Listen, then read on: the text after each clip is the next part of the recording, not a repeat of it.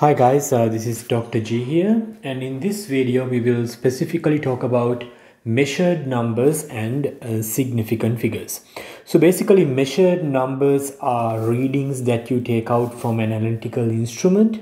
Okay, so you basically use an analytical device, something like a ruler, okay, which is a very basic analytical device to obtain an entity or a quantity such as length. Okay, so to obtain this measured number, in this case the length of a stick, okay, you use the markings or marked lines at the end of a ruler, right? So basically, usually in a measured number, last digit is going to be an estimate. Last digit is going to be an estimate.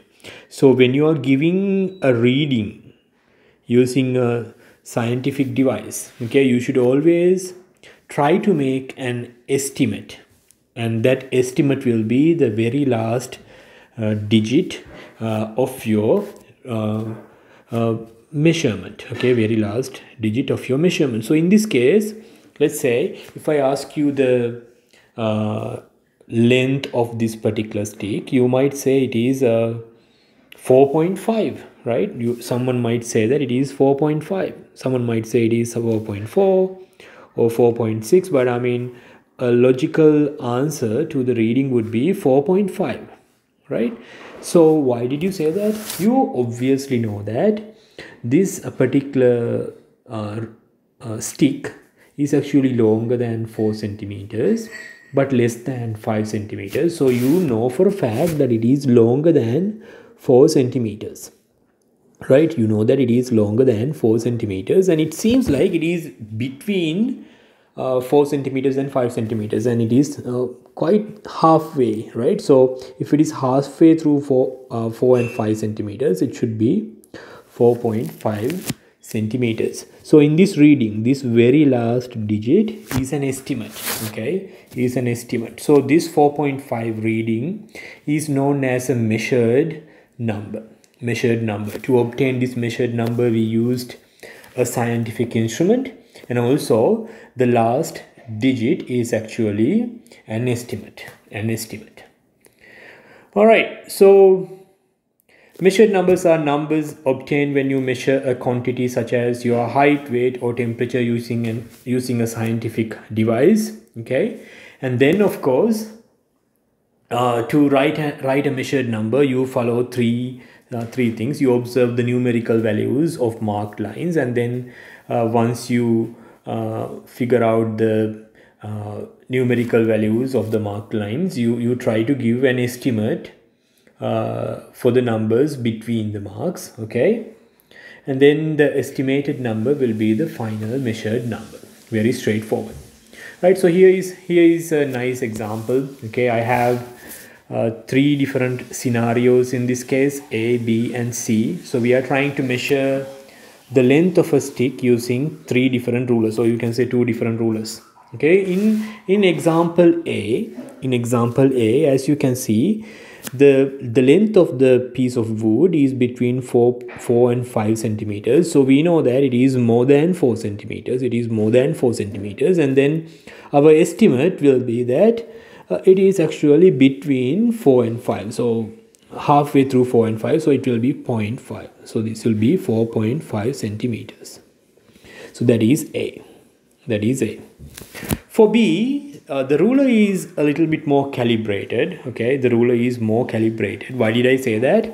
Because I mean it has more calibrated lines, right? So if you take 2 centimeters, like, you know, 2 centimeter and 3 centimeter markings, as you can see, you have 10 smaller calibration lines between 2 and 3. You have 10 smaller calibration lines between 2 and 3. So if you want to know how much this length between two smaller calibration lines, what you do is you take the larger, numbered measurement, which is 1 centimeter. So the difference between the two numerical values 2 and 3 is 1 centimeter, and then that 1 centimeter is divided into 10 smaller calibration lines, right? 10 smaller calibration lines. So each of these two smaller calibration lines are worth 0.1 centimeter. 0.1 centimeter. Okay, so basically between here to here, okay, that is 0.1 centimeter. All right, so keeping that in mind, let's see the length of this particular piece of wood. As you can see, it is clearly going past 4.5, but it is less than 4.6.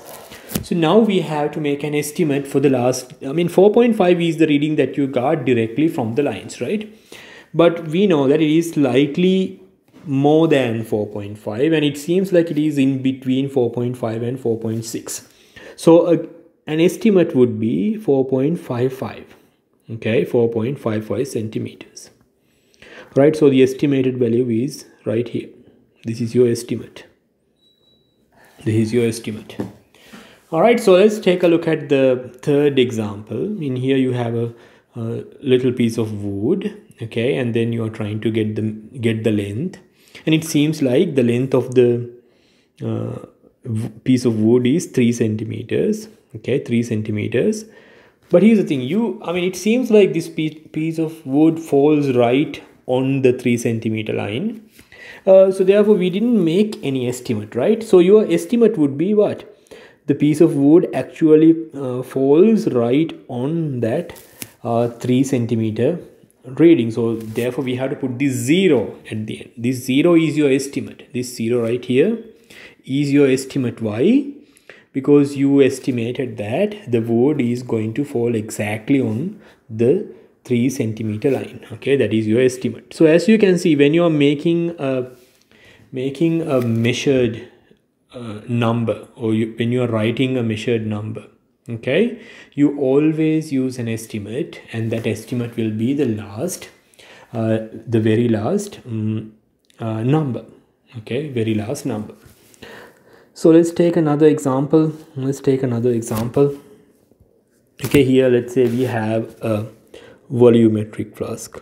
Okay, this right here is a volumetric flask, or piece of a volumetric flask, and then this volumetric flask is calibrated into cubic centimeters. Okay, let's say this is 8 milliliters, this is 9 milliliters. Okay, remember, so this is calibrated into milliliters. Okay, and of course that is the same as cubic centimeters. Okay, 1 cubic centimeter is the same as 1 milliliter. And then not only that, this is also calibrated into like 10 smaller calibration lines. Okay, each milliliter is calibrated into 10 smaller calibration lines. So what is the volume? What is the minimum reading for this, or what is the volume between these two smaller calibration lines?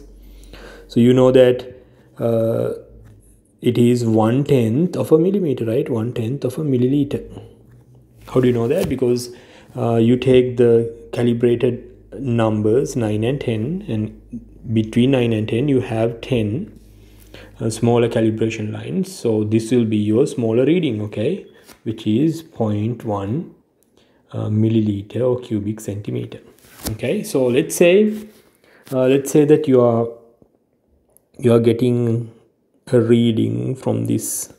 Okay, so usually when liquid is present in a smaller narrow tube, okay, usually it makes this downward curve thing. Okay, we call it the meniscus.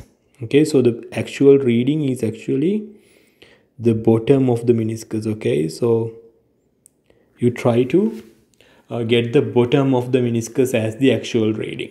Okay, so what would be the reading here? So you know that it is beyond 8.6. okay, you know that it is between 8.6 and 8.7, and then our estimate will be that it is in between. So let's put 5 here. Okay, 5 here, so it will be 8.65 cubic centimeters. 8.65 cubic centimeters. I mean, in science we don't try to be too cute. Okay, we don't want to say that it is 8.66 or 8.64. I mean, there are so many errors when you try to take very accurate estimates like this. So usually what we do is we will either estimate the value to be exactly, we will basically estimate the value to be exactly on the line, so the last estimated value will be 0, okay, or it will be halfway, so it will be 5. Okay, so usually when you are making an estimate, okay, try to stick to 0 or 5. Okay, that helps, I mean, that makes your life easy. Okay, otherwise, you know, when two people are measuring the same thing, they might have two different readings, and then it could introduce errors. Okay, so if the measurement falls exactly on a certain reading, so you will put a 0. Okay, but if it is in between, okay, if it is in between, then you will put a 5. Okay, this is how you do it. This is how you do it when you are making a measured number.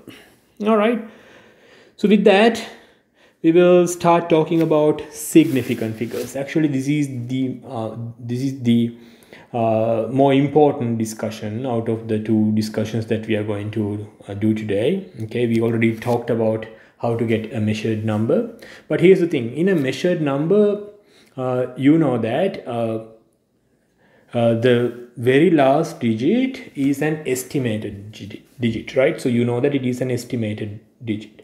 So basically, in a measured number, all the digits, including the estimated digit, are significant figures. Okay, in a measured number, all the digits, including the estimated digit, are known as significant figures.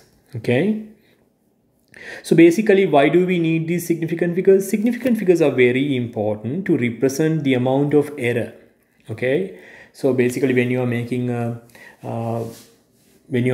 a measured number, or when you are reading a measured number, okay, the use of significant figures basically represent the amount of error. Okay, and there are some rules that we could use to figure out the significant figures and non-significant, or you can say insignificant figures. Okay, so to identify the significant figures in a measured number, we could follow this particular table. Okay, so if I have to point to you a single slide that is extremely important in this video, it will be this slide. Okay, this is directly from your textbook. And this slide basically tells you, the rules that we will use to figure out the significant figures in a measured number. So study this slide and you will be golden. Okay, you will be golden. So in here, we basically have two main rules. Okay, rule number 1 and rule number 2. Okay, rule number 1 and rule number 2. So basically, rule number one is associated with significant figures. Okay, so rule number 1 tells you about the significant figures. Okay, rule number 1 discuss the significant figures. So therefore, rule number 2 talks about not significant figures. Okay, not significant figures. So let's talk about rule number 1 first. Okay, according to rule number 1, any non-zero value will be a significant figure. Okay, in a measured reading, in a measured number, any non-zero, that means 1 through 9, okay, any non-zero value will be significant. Okay, as an example, in 4.5 gram reading, okay, both 4 and 5 will be significant. Both 4 and 5 will be significant. Why? Because they're both non-zeros, and in here 1 is significant, 2 is significant, 3 and 5 is significant. So basically, all the numbers that you see in 122.35 are significant. Why? Because they are all non-zeros, and in 4.5 grams you have two significant figures in total. Okay, why? Because both 4 and 5 are significant, and in 122.35 you have 5 significant figures in total. Okay, so that is how you do this. So anytime, whenever you have a non-zero number, non-zero number, that number is significant. Okay, and then let's talk about rule number 1b. Okay, it talks about zeros between non-zero digits. Zeros between non-zero digits. Okay, so if you are a zero, okay, if you are a zero, rule number 1a says that you could be a non-significant number, right? Because zeros could be non-significant. But if you are a zero and if you want to be significant, what you should do is you should insert yourself in between two non-zero digits. I mean, it's like high school. Okay, let's say in high school you have a popular group and a not so popular group. Okay, one person decides that, you know, I want to be popular, I don't want to stay in this non-popular group, right? So the easiest way for you to make yourself popular, or let's say in this case significant, is to figure out a way to jump in between the popular people, right? Popular people. So when the moment that you are in between the popular crowd, or in here the significant non-zeros, then you immediately become significant. You immediately become significant. So look at this zero right here. Look at this zero. So this zero is between 2 and 5. So that zero is significant. And then the two zeros that you have in 5.008, okay, both zeros that you have in the middle are between non-zero digits 5 and 8. So therefore both those zeros are significant. So you basically have three significant figures for 205. All three digits are significant to 0 and 5, and 5.008. In here 5 and 8 are of course significant, and the two zeros are also significant because they are in between two non-zero digits. So therefore you have a total of 4 significant figures. You have a total of 4 significant figures. Okay, by the way, decimal point doesn't really matter, okay, in this rule number 1b. Okay, but in rule number 1c, decimal point matters. Okay, why? Because it talks about decimal numbers. Decimal numbers are basically the numbers with a decimal point. Okay, do you see this dot? Okay, so whenever you have a dot, that means it's a decimal number, right?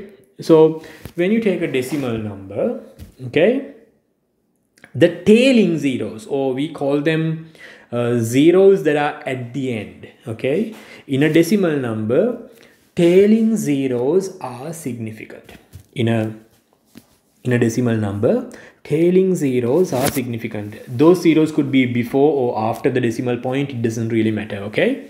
In a decimal number, any tailing zeros are counted as significant figures. Okay, so in 50 point, this 0 is significant. In 25.0, this 0 is significant. In 16.00, both these two zeros are significant. So therefore, as you can see, in the first measured number you have 2 significant figures. In the second one you have 3 significant figures. In 16.00 you have 4 significant figures. Okay, you have 4 significant figures. All right. And then rule number 1d. Okay, rule number 1d talks about scientific notation. If you remember what is scientific notation, it basically has a number, okay, let's say x, a decimal number usually, okay, x point yz. Let's say this is a decimal, sorry, this is a decimal number, okay. But in scientific notation, you have a decimal number times 10 to the power some value. Okay, this whole thing together, we call it scientific notation. You call it scientific notation. You call it scientific notation. In a scientific notation, you basically have the coefficient, this area right here. We call it the coefficient, and a 10 to the power something. Okay, 10 to the power value. So honestly, or the truth is, you use scientific notation to identify significant figures. So the use of scientific notation is to identify the significant figures. So any number you have in this coefficient area, any number you have in this coefficient area is a significant figure. It doesn't matter whether it's a 0 or not. I mean, if it is a 0 at the front or 0 at the back, it doesn't really matter. Okay, any number that you have in the coefficient part of the significant notation is known as a significant figure. So let's talk about an example. Okay, I have two examples here. 4.8 times 10 to the power 5. So in here the coefficient is right here, so both numbers that you have in the coefficient are considered significant. And in 5.70 times 10 to the power minus 3, this right here is the coefficient, and here any number that you have in this coefficient is significant. So you have a total of 3 significant figures in this scientific notation. All right, so of course then let's talk about rule number 2. Rule number 2 talks about zeros. Rule number 2 talks about zeros that are not significant. Okay, so basically the zeros that we did not talk about before. Okay, so the zeros that we did not talk about are fronting zeros, or the zeros that you have in a decimal number, and those zeros are actually if they're in the beginning of the decimal number. Okay, if the zeros are at the beginning of the decimal number, those zeros are not significant. Okay, so none of these zeros are significant, so only 4 is significant. That is why you only have one significant figure. Okay, so any fronting zeros in a decimal number are insignificant. And the second part of this rule is that the tailing zeros on a very large number. Okay, if you have a very large number that is not a decimal point, which means it is not a decimal number. So in a non-decimal number, any tailing zeros are insignificant. We use those zeros just to write the size of the number. I mean, you couldn't write large numbers without these zeros. Okay, so even though you use them, they don't have to be significant. Okay, they don't have to be significant. So according to this rule, okay, any tailing zeros in a non-decimal number are known as insignificant or non-significant zeros. Okay, that is all you need to remember. This is all the rules that you need to remember. Okay, so let's quickly go through it once again. So non-zero values are always significant, and then if you are a 0, you have a few ways to become significant. One way is to go between two non-zero digits. Another way is to be a tailing zero, that means a 0 at the end of a decimal number. And then the other way is to for a 0 to become significant is to be present in the coefficient of the scientific notation. If you are within the coefficient of a scientific notation, you are definitely going to be significant. That is actually why we use scientific notation. Okay, that is why we use scientific notation. So let's say you have a reading called 300. Okay, you measured something, and then the value of your measured number is 300. Okay, if you just report it as 300, of course you only have one significant figure. And then the two tailing zeros will be insignificant, because zeros that are at the end of a non-decimal number, okay, they are called insignificant. Rule number 2b. Okay, so both these zeros are insignificant, so you only have one significant figure. But let's say you made the reading and you know for a fact that this 0 is significant, because let's say that is your estimated digit. Okay, so you know that 0 is significant even though it's 0. So how do you record it? I mean, how do you report it? You write it in the coefficient of a scientific notation. Okay, so you can write 300. You can basically write 300 as 3.0 times 10 to the power 2. That is 300, right? But once you write 300 in this scientific notation, this 0 immediately becomes significant. Why? Because it is in the coefficient of a scientific notation. Okay, so that is why you need a scientific notation. Okay, I hope you understand it. Okay, so one more example. Let's say you have 840,000. Okay, and then you know that these in here, okay, you only have 8 and 4 are as significant figures. Why? Because they are the only non-zero digits. So all these 4 zeros are insignificant if you write it like this. But let's say you want to make sure that the audience know that these two first zeros are significant. If you want to include these 2 zeros as significant figures, what you could do is you can write the scientific notation. You can write 8.400 times 10 to the power 5.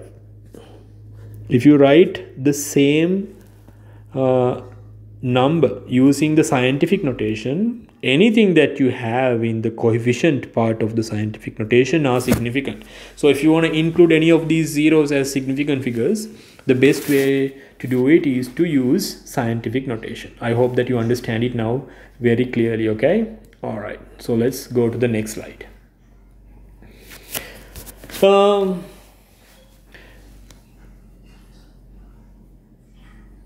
So in here I'm basically giving you more information on the scientific notation. Okay, so whenever you have one or more zeros in a large number that are significant, you can use scientific notation, just like I explained before. So I have another example here, so if you want you can pause the video and read this, but this is the same exact detail that I just explained. Okay, and here I have given you some more examples. Okay, so you can try to check whether you can understand this by yourself, because we already talked about it. Okay, all right, so in here I have a sample problem. What I want you to do is I want you to pause the video and see if you could do this by yourself. Okay, all right, so let's talk about A. What you need to do here is identify the significant zeros in each of the following measured numbers. So we just have to identify the significant zeros. In A, you have 0.000250 meters as a measured number. So in here, this is a decimal number, of course, and in a decimal number, any zeros at the back are significant. So you have one significant zero. Okay, you have one significant zero. Okay, you have one significant zero, which is this one. And you also have a total of 3 significant figures. 2, 5 and 0 are all significant. And in 70.040, okay, in 70.040, which is a decimal number, all zeros are significant. Why? Because the 0 at the end is a tailing 0, so that is significant. And the 2 zeros in the middle are also significant. Why? Because they are in between 2 non-zero digits. So all 3 zeros that you see here are significant. So you have a total of 5 significant figures. In here in C you have a large number, and in a large number all the placeholder zeros are not significant. They are not significant, but this 0 right here is significant in the middle of 1 and 2. Okay, so you have a total of you have a total of 3 significant figures in here. Okay, all right, so let me give you the official answer, which is basically the same as what I just mentioned to you. Okay, if you want you can pause the video and write it down, but of course I think you got it. So in study check 1.1, try to pause the video and try it before I explain it. Okay, identify the significant zeros in each of the following measured number. You have a decimal number 0.04008. So only significant zeros that I see in here are the zeros between 4 and 8. And in B, it's in scientific notation. So any 0 that you have in here should be significant. So both zeros are significant. So in B you have a total of 3 significant figures. In A you have a total of 4 significant figures. All right, so that is how we do it. All right, so up until now we talked about measured numbers, and the other number that we have is non-measured, or we call it exact numbers. Okay, so these exact numbers are not measured, so we don't have to worry about significant figures. Okay, we don't have to worry about significant figures. So basically these exact numbers do not affect the number of significant figures in a calculated answer. Okay, so examples for these exact numbers, the most common ones are defined equalities, like 1 liter is 1000 milliliters, or 1 kilogram is 1000 grams, 1 feet is 12 inches. So these are definitions. By definitions, these are exact, right? So we know that 1 feet is 12 inches. It is not 11.9, it is not 12.1, it is an exact number. So we don't worry about significant figures in here. And let's say, if someone tells you I have 8 cookies, that is an exact number. Okay, that is an exact number. Dozen of eggs, 12. So those are exact numbers. We don't worry about significant figures in them. Okay, so that is something important to know. So in this study check, I want you to identify the numbers as measured or exact. All right, so quickly do this before I explain it. So in 3 coins, okay, in here, it looks like it's an exact number. Okay, it's an exact number. The diameter of a circle in 7.902 centimeters. That one is a measured number. That one is a measured number, and it has 4 significant figures. And in C, we have a definition. 1 hour is 60 minutes. So all the numbers that you have here are exact numbers. So therefore, we don't worry about significant figures. So A and C are exact, and B is a measured number. And then of course, I'm pretty sure you are familiar with rules of rounding off. Okay, and if you don't remember what are the rules of rounding off, just read this slide. But basically we usually use these rules of rounding off in association with significant figures. Okay, so if you are not comfortable in rounding off numbers, please take a look at this slide, but I'm not going to explain it because it is very easy. Okay, all right, but here's an example of the use of significant figures and rounding off. Okay, so let's say in this table I have 3 measured numbers. And then what I want you to do is I want you to rewrite these numbers using either 3 significant figures or 2 significant figures. Okay, so you have to rewrite it using either 2 significant figures or 3 significant figures. So 8.4234, all the numbers that you see here are significant, but you want to round it off from 3 significant figures. So this right here is the 3 significant figures. Okay, and after 2 you have 3. So you basically don't do anything to 2, and you keep 8.42 and drop 3 and 4. If you want to round it off at 2 significant figures, okay, okay, you have to cut it off after 4. And once again, after 4, you have a 2, so it doesn't do anything to 4. So you keep 8.4 and drop 2, 3, and 4. All right, so let's take a look at the second number. In here, I have 14.780. Once again, in here, all the numbers are significant. Okay, and then if you round it off after 3 significant figures, you are going to round it off after 7, and after 7 you have 8, which is 5 or more, right? So if it is 5 or more, you add 1 to 7, so it becomes 8. So it is 14.8. Okay, And then if you want to round it off after two significant figures, you are rounding off after 14. So you have 7 after 14. So you will add 1 to 4. So it will become 5. So it will be 15. Okay, very straightforward. And then the last number that I have is 3256. 3256. So you are trying to round it off after 5. Okay, you are going to round it off from 5. So you have 6 after 5. So you have to add 1. So 5 becomes 6. Okay, so it will be 3260. Okay, 60.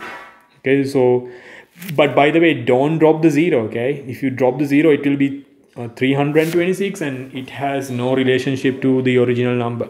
So you simply use only 3 significant figures, and after that everything will be zeros in this large number. So if you do the same for 2 significant figures, which means you are rounding off after 2. You are rounding off after 2. So you have a 5, which means it will add 1 to number 2. So it will be 3300. Okay, use the 2 zeros as placeholders. That is very important. Okay, that is very important. All right, keeping these things in mind, let's try this sample problem. Okay, you might want to pause the video and try it. I'm going to post the answers in a second. Okay. All right, so I'm not going to explain the answers in much more detail. I'm going to just give you the solution. Okay, so you can take a look at the solution and then pause the video if you feel like you got the wrong answer. Okay, and I also have another study check 2.3. okay, so in here what you do is you will basically round off each of the numbers in sample problem 2.3 using 2 significant figures. All right, okay. So if you do that, A will be what? A will be 35. Okay, 35. And what will be B? What will be B? It will be 0.0026. Okay, and then C will be 3.8 times 10 to the power 3. Okay, so these will be the answers. Okay, check your answers. Excuse me. All right, so now we are going to get into multiplication and division of measured numbers. Okay, using significant figures. This part is very important. Okay, because in chemistry or in sciences, we are always going to multiply or divide or add or subtract measured numbers all the time. So this part is extremely important, because if you don't know this, you can't use significant figures. Even though you know what are significant figures, you are not going to use them in science. Okay, so in multiplication and division, you treat both of them similarly. Both multiplication and division and significant figures are similar.